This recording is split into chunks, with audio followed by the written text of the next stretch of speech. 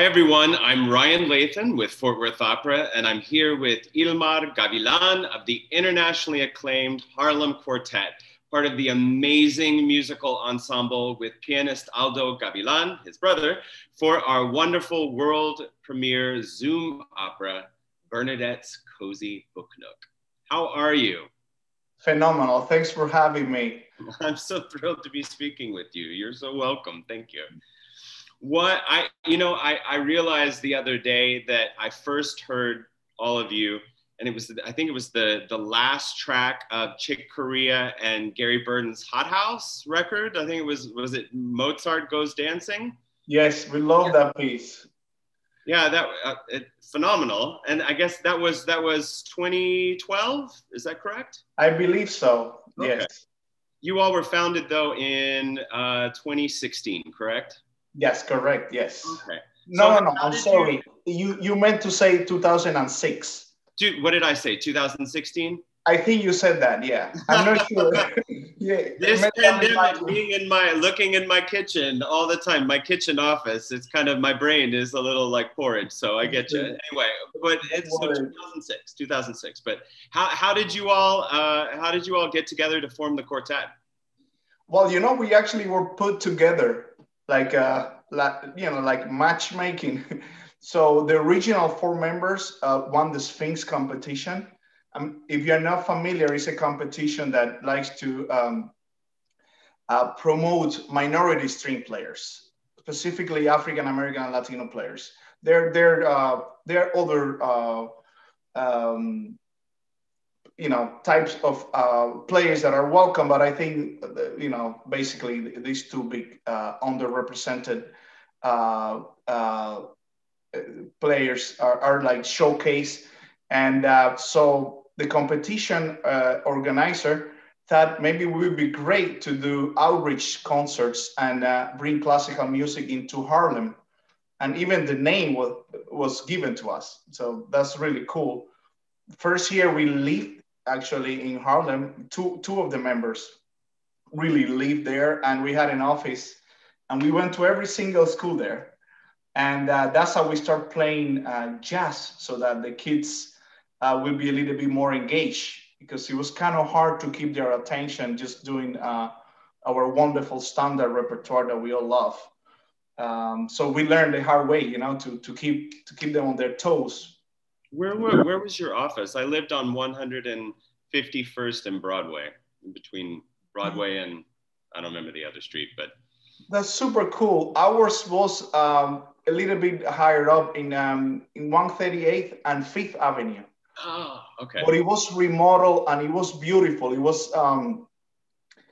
around the time where Clinton opened an office and Harlem became a little bit more trendy, and a lot of people invested there and remodeled stuff. So we like to always think of, not to think highly of ourselves, but to be part of a renaissance, a second renaissance in Harlem, where more cultural things start happening and investments and this and that. So, but what's really beautiful is that we start playing jazz in order to relate to the kids, and that altruistic per se thing is actually what created our niche as a quartet. And now every presenter expects us to do some of the program, at least, to be American or jazz influence. And somehow that's how we got our hands to Chick Corea String Quartet. And we were able to play for him. And he really liked it and started calling us. And it culminated with the album that you described. And we actually got a Grammy for that particular album. So it's just great how it goes around. All we wanted to do is to be a little cooler for the kids, and we ended up having one of our most important ingredients as a career, being able to play some jazz too. So for Bernadette's Cozy Book Nook, how did this project come about for you all, and what was the process like rehearsing and putting this whole virtual production together? Well, we're very lucky to work with Joe Illich in the past. Uh, in fact, we worked with him so long ago at a New Year's Eve concert. Uh, and back in Santa Fe? Yes, Yeah. yes. And I actually don't want to say the exact date, but I know it's a long time ago. And it was so much fun. We hit it off. We had great chemistry, the quartet and Joe. He's the best. So exactly. So I think locally for us, he remembered that chemistry and reached out to us. Say, hey, I'm doing this, and I know that if he's involved, it would be great. I had a little bit of obviously questions like how is this going to work virtually, but the writing was very self-explanatory, and the process was very well organized. We had a fabulous engineer, very good group. I mean,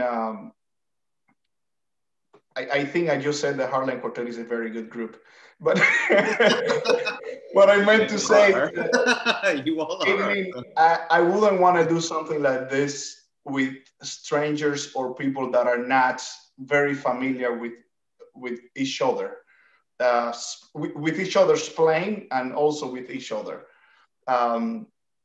It goes without saying, we were in a studio for like, I don't know, 8 hours with masks, and it's not ideal, but having the audio here and everything we had to do, and the music is very I don't know if the word accessible is correct, but it's very relatable. It's actually the exact word that I was thinking of after I watched it. Okay. Accessible. So, it really is. But in the best possible way. Like it's really well crafted, but it's also I left humming melodies, and it's easy to step into that musical world. It's not esoteric, you know what I mean? It's very relatable. And the actual writing for us for strings also, it's something that we're familiar with. It's not the most out there thing we had to do. It sound like an iguana, and I like that. I like that. We had like a marking, a gliss, like an iguana, and then we had a little a little clarification. What does an iguana sounds like? And and after we got to a conclusion, then we pass it around because they wanna few of the players had it at different places. So that's the most out there thing we had, and it's great because that was fun, and everything lay really well for the instruments. This is something I've been curious about. So you all work so closely together, over the years. So how has it been for this ensemble during the pandemic? How have you like synced your lives so that you can still continue to make music together? It's been really hard. Most of the live concerts got actually not canceled, postponed, which is great. I would say maybe 20% were actually canceled for good, but a vast majority is waiting somewhere there in the cloud. So when it finally rains, it's gonna rain good. Meantime, we've been occupied doing recordings like such as this, and teaching.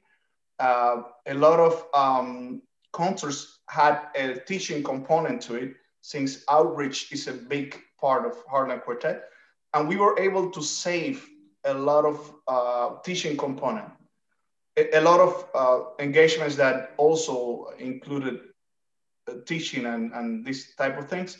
So in types of employment, we're still eating, but in terms, yeah, hallelujah. But in terms of interacting with each other and making music live, is very few. We did a couple, and it felt really weird being at the airport. Everything that we are used to doing, but with masks, this and that, and not able to hang out, and really not once we could shake hands or hug or something. It was really wild, but we still enjoyed it. It was very enjoyable. Yeah. How do you all practice during this? I mean, we are not practicing in person unless we have a very rare tour, which we did, and now in February we have another engagement. We simply work, or what we had to do when we did the recording, we met, of course. This project we met in person at the studio, but our routine is disrupted. We are not meeting regularly in person. No. Yeah, you can't. I mean, really, you all have to look out for one another. So you and your brother have a documentary film that has been making the circuit. Can you tell us more about that? Oh my gosh, I'm so excited. This been in the making for like 4 or 5 years. Actually, more, because one of the scenes is when Trump actually got in, and it showed me being in disbelief. No, there is no way. And anyway, so that shows that at least we finished that 4 years ago, at least. And we've been waiting, and they finally released it virtually. And now it's just doing the circuits in festivals. And I'm super excited. A lot of musicians friends have reached out to both my brother and I, and we're really excited. And we hope that documentary is more than two guys. I hope it just helps musicians in general and families, and also bring up the topic of Cuba-US relationship and what it actually does. It's not just something in a history book, the missile crisis, this and that. It's actually something, believe it or not, we're still dealing with, that musicians like my brother and I cannot play together because something that happened who knows when. And so it's great that this movie brings up to the attention that it really disrupts culture in both countries and families. And it's a very personal movie. When will we be able to see it again? The producers always announce on Facebook like different venues, like festivals. But I think PBS will release it at some point, so you don't need to be part of a festival or something like that, or have a date or a private Zoom link. That should happen, I think, in the spring. But meantime, I see that the producers usually they tag me, and I see they're doing great. You already have an award, Woodstock Best Documentary. And that was super cool, by the way. I never been in an outdoor movie theater in a parking lot, like the 50th. I never been there, and that was the premiere. I was super excited. It's really beautiful up there too. I did some, a million years ago, I did some really avant-garde opera for some little tiny festival, Mount Trimper, but wonderful festival. And I think it's still going. But just beautiful being out there in, outdoors and making art so close to nature. So yes, phenomenal. It was very cold, but we enjoyed it a lot. Yeah. What time of year?